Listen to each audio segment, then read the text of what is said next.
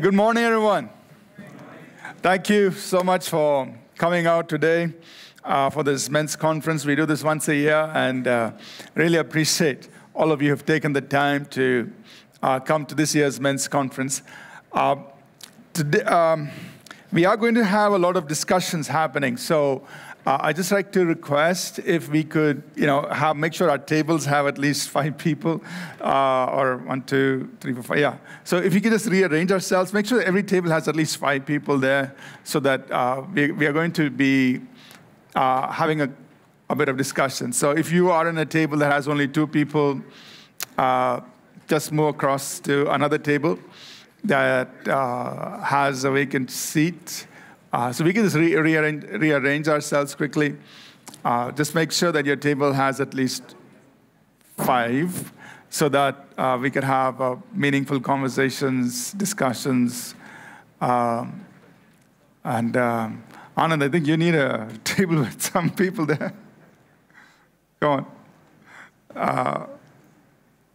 Okay, yeah, just rearrange yourselves wherever you can. Okay, and welcome to those of you who are connected with us on Zoom. We hope that you also will have a very meaningful day today.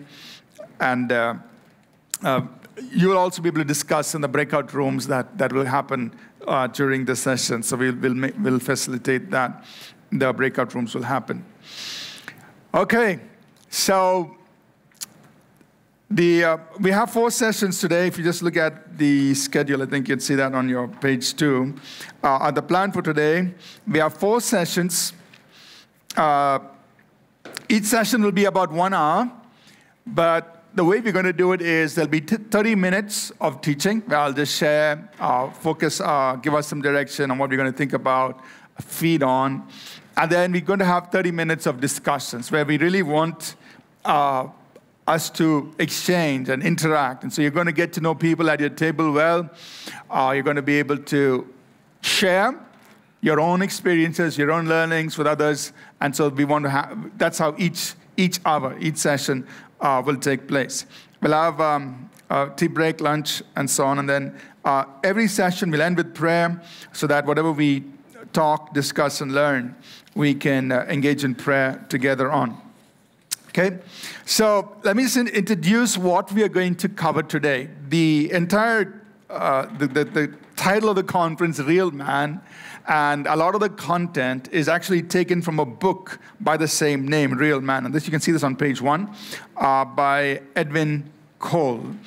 Now, just to give us a little background, some of us, at least for my own self, I like to read history. I like church history. I like to know what God has done in the past and always be inspired by that. And so if you look back at the recent decades on how God has been speaking very specifically to men in the church, and that's very interesting. Edwin Lewis Cole was a minister. He spent several years, decades in ministry, pastoring a church and so on. But somewhere in the 1970s, God began to stir his heart to really focus on ministering to men.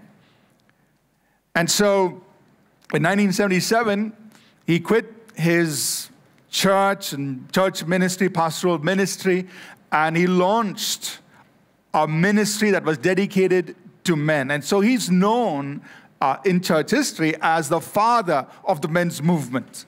So he began to just focus on ministering to men. And some of his book, Maximized Manhood, became a very famous book, the most widely read book for men globally. And so a powerful ministry took off. This was back in 1977. I did hear him speak in person during the 90s at one point. So it was amazing that God would birth a ministry. It was like a voice to the men in the church speaking. And so that really caused the men's movement to take shape, get started, and so on. And then some of you are aware that in 1990, Promise Keepers was birthed in the U.S., the United States. It was actually Bill McCartney was a football coach, and God moved on his heart, impacted his life. So he left his career as a football coach, focused completely on Promise Keepers, a ministry dedicated to men. And it was amazing what God did in that decade, especially in the 1990s. They would pack stadiums full of men. So imagine a weekend with 50,000 men inside a stadium and people being, they're ministering God's word. It was just amazing. And the high point was, I think it was in 1997, I think it was, when approximately, we don't know the exact count, but it is estimated 1 million men gathered together in Washington, D.C. for this men's gathering. And that was a high point. So God was really doing something for the men in the church, awakening them, stirring them, calling them to take their role, their place as men in the church, in the family, in the church, in society, in community, in the world. And so that was the men's movement that God started. And when these early voices passed away, somehow it seemed like there's been a vacuum. There seems to be that fervor, that passion, that move that was taking place seems to have died down. In some ways, the church has been overwhelmed by the voices in the world. And so for us today, I hope that this will be, the time we spend will be really a quickening and awakening of our call to be men in our homes, our places of work, in our families, everywhere, wherever God's placed us, that we will rise up to be real men. So a lot of the content is taken from Edwin Cole's book, Real Man, and if you want to buy it, you can buy it online from their website and so on. And so I just want to make sure that's all due credit is given to this prophetic voice that God had raised back in the 70s and 80s. And here we are, 2023, looking at some of the things that God released through his life. And of course, I've added some of my own thoughts, and there'll be scripture added as well.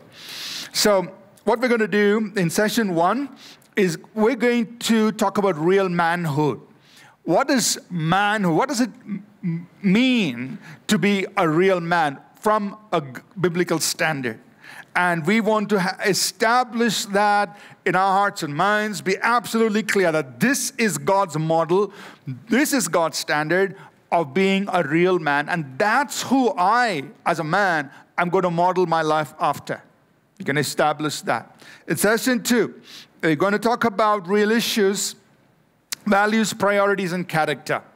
That, this is the core of being a man. Our values, our priorities, and the character that we hold on to. That's the core. And we've got to get the core right. Going to establish that. Then, after lunch, we're going to deal with real success. So, we are all in whatever we are pursuing, we want to be good at it. We want to win. We want to succeed. We want to accomplish. We want to do things. And after that, what? What are the real things we must be pursuing? What is real success? Right? And so we're going to bring that in and talk about some of those things there. And then finally, we talk about how do we live this out as a real man, the roles that we are all called to play in as husband, father, friend, and a disciple of Jesus Christ. How do we live this out? So in these talks, in each of these sessions, I'll be sharing certain things, but then I also want us to discuss in our table so that you'll get a chance to share what you've learned, many of us have been believers, have been disciples of Jesus for quite some time, so I'm sure you've learned certain things that you can share with others, and of course we can learn from each other as well. So we're going to have time for interaction in each of these sessions. So let's get started with session 1. Let's take a moment just to pray and say, I want you to invite God and say, God, I want you to work in my life today. I want you to change something in me. I want you to build up something in me. I want you to do something in me. Let's pray. Let's all pray together before we get started. Father, we thank you for today. God, we thank you. Here we are, decades since you you birthed this men's movement of expressing your heart, calling men to rise up to their role, their call that you have for each of us in the church, in our homes, in society, in the world. And Father, today we invite your work. We invite the work of the Holy Spirit in each of us, God. We pray that by the power of your Spirit and by the power of your word, you will tear down things that need to be torn down. That you will, Lord, shake the foundations that need to be shaken. That you would rebuild and reestablish right foundations in our lives. And God, we pray that you will build us up with the right kind of substance, with the truth of God, with the power of the Spirit. God, that each one of us in the places where you positioned us, we will be real men. We will be men, the kind of men who will portray, who will embody Christlikeness, Father, wherever you've placed us and whatever you've called us to do. And Father, we pray that today there will be an impartation of grace. There will be an impartation of strength. There will be an impartation that is put into our spirits, that when we leave this place, we will know something has changed inside of us, and that we are stronger, we are better, that to go out into this world and make a difference. We invite your Holy Spirit, and we commit your word, Father, as it is proclaimed, to do a mighty work in us, in Jesus' name. And everyone said, amen, amen. So let's talk about real manhood. I want to bring our attention as we just begin to think about real manhood. What does it mean to be a man? I want to bring our attention to the story of King Saul, and you'll read about this in 1 Samuel chapters 9, 10, 11, and so on. Israel wanted a king. They wanted to have a king like all the other neighboring nations. So they said, they told Samuel, who was a prophet, and said as a priest, prophet, and priest in their midst, said, we want a king. We want somebody to lead us and go take us into battle and help us fight our enemies and protect us against our enemies and so on. And so God led Samuel to choose Saul. And the Bible says, and this is in 1 Samuel 9, verse 2, that Saul was a man who was more handsome, more tall, more well-built than everybody else in the land. That means he was, quote, a man's man, if you want to look at it from earthly perspective. That he's the man. So he was appointed king. And he started off well. The first 2 years, he did really good. He led Israel in victories and so on. But a time came into the third year or thereabouts in his reign when the Philistines came against Israel. In those days, there was a constant struggle between Israel and the Philistines. They came against Israel, a big army, 30,000 plus people coming against Israel. People are afraid. They look to their king. And Saul looked to Samuel. Samuel, what should I do? You're the prophet. You're the priest. Speak to me. What should I do? And Samuel said, I want you to wait in Gilgal. You wait there. I'm coming. I'm going to pray. And then you can go into battle. So wait there. And so the story, you read about this in 1 Samuel chapter 13. Saul is in Gilgal. The people have gathered. They're waiting. The armies are out there. And they're waiting for Samuel. Samuel the prophet is given a word. Be there, I'm coming. And think about the pressure. The Bible says all the people, the Israelites, were scared. The men, they were afraid. So the king, he recognizes the people are afraid. And they're waiting for Samuel to come. 7 days go by. That's a long time to wait. Samuel has not come yet. And then the people start dispersing. They start going away. Meaning, Saul, you're going to be the last man standing. And you have to stand alone. People are leaving. But at that moment, Saul does something that costs him his kingship. It costs him his calling. He decides saying, okay, the prophet and the priest is not coming. I'll do what he's supposed to do. And he says, bring me the peace offering, whatever. And he steps in, he does that. And he knows he's not supposed to do that. He knows he's not supposed to be doing that. He does that. And as soon as he offers that sacrifice, then comes Samuel and says, why did you do it? You know. And from that moment on, it was a downward spiral for Saul. The message simply for us is, if you're the last man standing, and in the natural you've got it all, like Saul, he had everything. He had everything, and he was a leader. People were being discouraged. People were discouraged, and they were dispersing. They were going away. They were going to leave him alone. And there was under tremendous pressure. And if you and I are in such situations, last man standing, what would we do? How would we demonstrate that we are real men? Now translate that to our current situation in society. There's a crisis of manhood. There are people, men, who have allowed society and things around them to redefine manhood, true manhood. And we can look at it in so many different ways where, sometimes, the wrong directions. Some people think manhood means I join a terrorist group, or I just do whatever I want and go the way I want, and they can have children, but you abandon children, go away, pursue whatever you want, and it's caused a fatherless generation. There is the macho male mentality. I am the head of this house, so everybody else serves me. It's resulted in the hurting and the breakdown of families, men brutalizing women. There's another idea or another direction that society's gone, the perversion of sexuality leading to homosexuality and other lifestyles.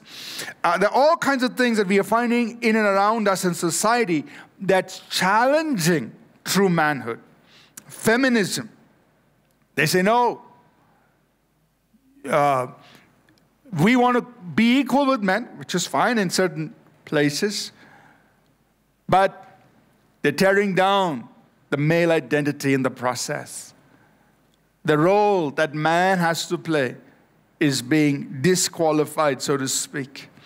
Gay rights, this month is supposed to be the Gay Pride Month, and they are parading against men or people who dare to say, I'm straight, I'm going to, I understand my sexuality and that's the way I'm going to live. They're challenging or laughing at us. And sometimes there is a lack of manliness and people just follow the crowd. And even media portrays manhood in so many different ways.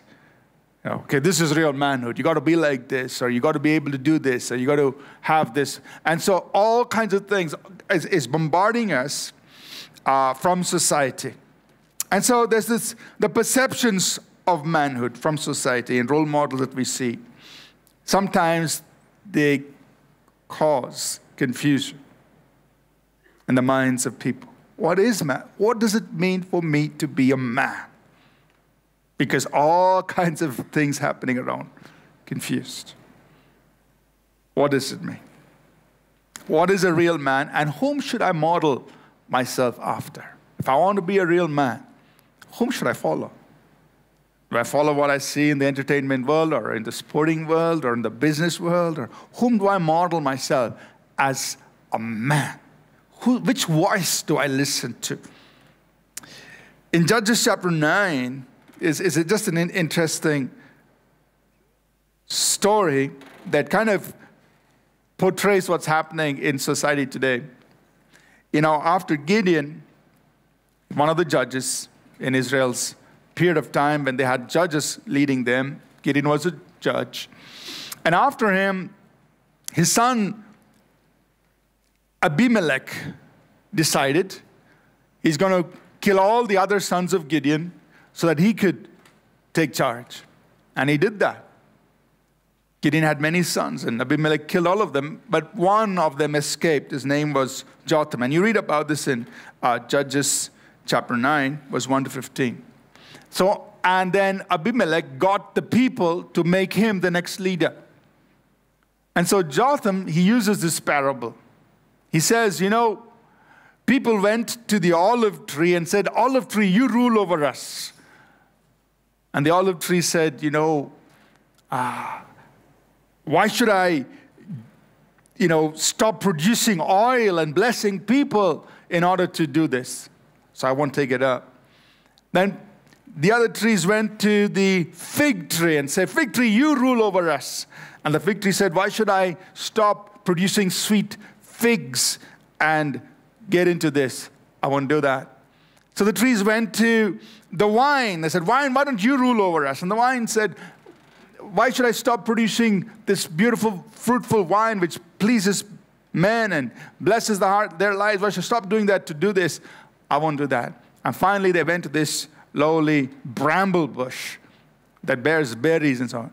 And the bramble said, okay, if you want me to be king, I want the olive, the fig tree, and the vine to bow down before me. Then I will be your king.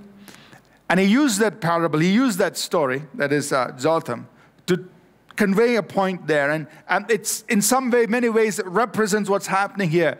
That what is really not strong, what is really not an expression of manhood and manliness is now being elevated to a place where all the others, true expressions of manhood, are bowing down and saying, okay, we are saying okay to this. But that should not be. Amen? The olive tree, the fig tree, the vine should stand up and be who God has ordained them to be. And refuse to bow down to what is weak, what is not the substance, what's not real. And so the challenge for you and me is to do that in our day, in our time. So let's talk about this manhood. Quality manhood, page 4.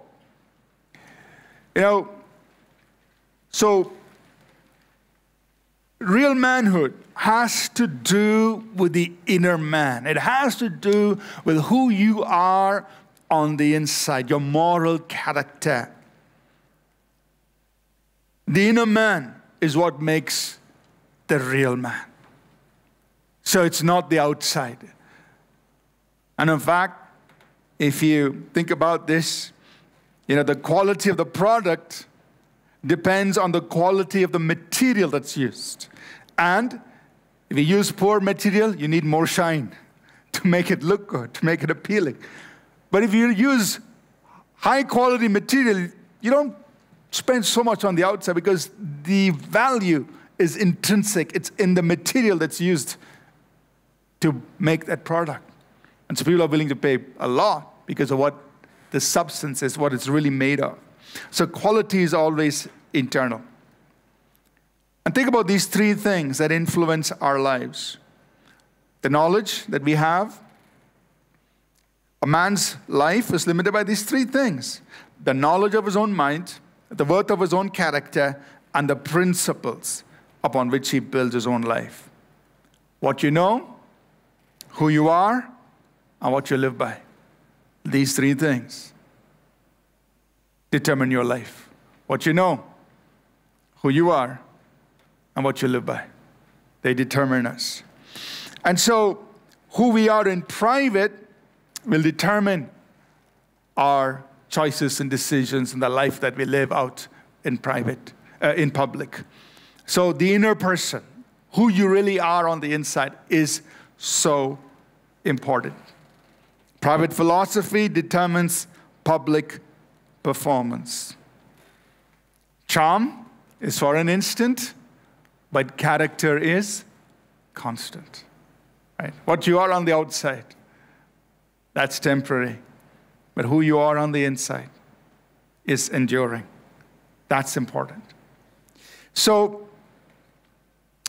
what we want to emphasize is this, that real manhood is Christ-like manhood. And that's the truth we want to live by. So let's all say this together. Real manhood is Christ-like manhood. That's the standard for us. what's happening around us, all the things that we are bombarded with.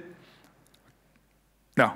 For us, real manhood is Christ-like manhood. That's the standard. And think about the manhood of Jesus. Now, we know that the Lord Jesus was God who became man. We know that. We're not questioning his deity. But let's focus on his humanity, on his manhood. And these scriptures we know. The Word became flesh. And so for us to think about this, that God revealed himself in the manhood, the humanity, the manhood of Christ. I want us to think about that. God revealed himself through the manhood, the manliness. Jesus lived as a man. The Word became flesh and dwelt among us. He was not confused about his sexual identity. No confused.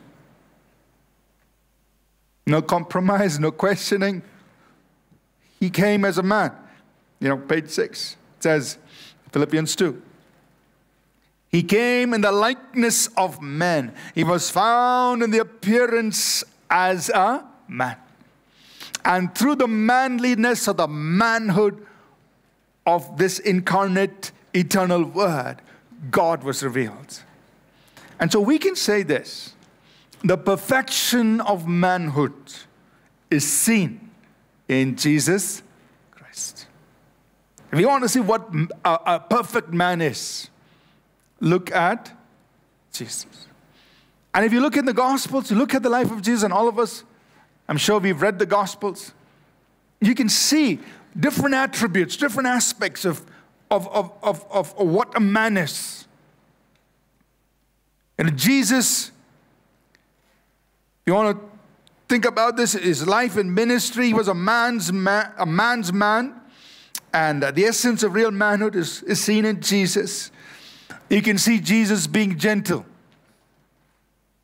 Say, let the children come to me. Now, today, say, you're a man, children, go to mother. But you don't see Jesus doing that. Say, let the children come to me. There is nothing unmanly in taking care of children. No, nothing. Jesus, let the children come to me. He welcomed them. He received them. And he put his hands on them, blessed them, prayed for them. Gentleness. Jesus was responsible for the first early part of his life, say maybe around from 12 to about 30. He worked as a carpenter. He worked with his father. He was known by that name. Is not this Jesus, the carpenter's son?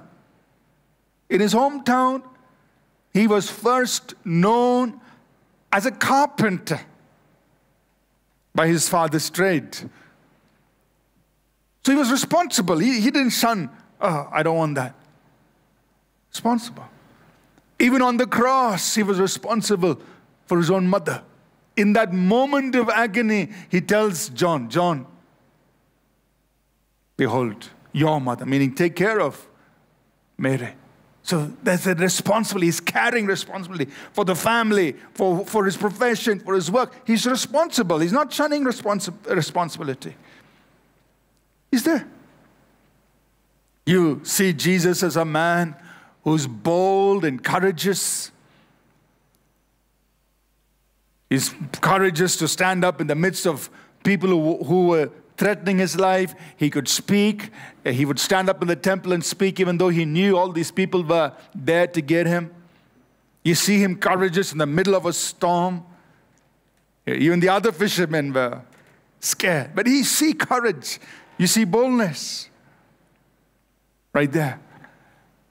But then you also see his compassion. They brought this woman caught in the act of adultery. And he's extending forgiveness. He's challenging the others. He says, those of you without sin, you throw the first stone. He's standing by a woman who's caught in adultery. And he's not afraid to stand by that. And this is a man's man. Jesus would sit with the sinners and have his food, so that even the religious people say, how can this man sit with the common people, the sinners, and have food? Not afraid.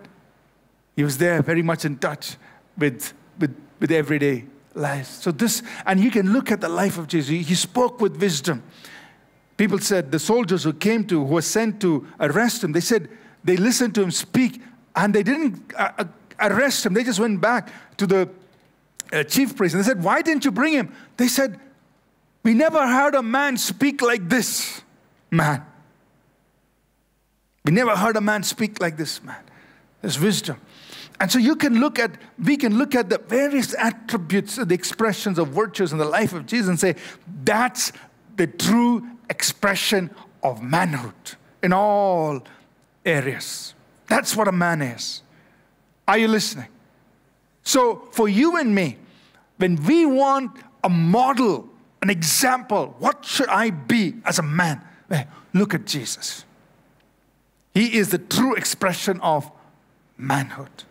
Think about a scenario in the Gospels that would parallel your situation, and then say, how did Jesus behave there? As a man, how did he behave there? That's the way I'm going to behave in my situation today. Because he is a true expression of manhood. I want you to think about this. In John 19, verse 5, this is on page 5, Pilate. Now, Jesus is going through his worst time, meaning he's been accused, spat upon, humiliated, beaten, mocked, disgraced, and he's standing before Pilate, and Pilate is trying to, somehow try to free him up, and Jesus doesn't say a word. And finally, Pilate brings Jesus to the people. And these words are so profound. He says these 3 words. Behold the man. Behold the man. And I'm trying to imagine in my mind, what angle is he coming from? Is Pilate saying, the man? Because hey, I can't understand this man. He's accused, he's being tormented, and all he's got to do is say something to me, and I can release him. But he's not saying anything. What kind of a man is this? Or are you saying, I've never seen a man like this? I've never seen somebody like this. Behold the man. I don't know what Pilate was going through his mind, what angle, what, this is the man. Behold the man. Now what the Bible tells us, Ephesians chapter 4, verse 13, 15. So just one sentence before that. Jesus, the only man who ever lived exactly as God had created him to live. He's the only man who lived exactly the way God created a man to live. That means he's 100% perfect. So he is the model for manhood. He is the model that you and I are going to follow. That's it. He's the gold standard, 100% perfect. And Ephesians 4, 13 and 15 is calling us to that same place. It says that God wants us all to come to the unity of the faith, knowing the Son of God, knowing him, know this Jesus, because we are called to be a perfect man, which is the full measure of the stature of Christ. So our pursuit is in knowing Jesus, because we are going to become like Jesus. And he is the perfect man. He's the full measure of a man. And we are called to be like him. And in all things, verse 15, we have to grow up in all things to be like him. And so Dr. Ed Cole was very famous for the statement that he made: manhood and Christlikeness are synonymous. So let's say that together. Manhood and Christlikeness are synonymous. Manhood and Christlikeness are synonymous, right? Let's let that sink in. Manhood and Christlikeness, synonymous. And nobody is going to get me to compromise on that. For me to be a man, I have to be Christ-like. That's the pursuit. To grow up in all things, to be like him. Right? So, and you can look at many aspects of the life of Jesus. He knew who he was, what he wanted, what he was called to do, what he came to accomplish. He was noble, yet humble. He was dignified, yet unassuming. He was gracious, but yet he stood up against injustice. He was tender, but he was tough. He was holy, yet he was human. He was confrontational, but yet he was compassionate. He was truthful, and yet understanding. He was filled with wisdom, and he exemplified everything. He is the epitome of real manhood. So, the main thought I want to impress on us is this. For us, our model of manhood is Christlikeness. That's it. The world is bombarding us with so many things, and there is so much pressure for us to compromise on of what manhood is and should be like. But for us, there's one uncompromising statement or understanding. Manhood is Christlikeness. That's what we're going to pursue.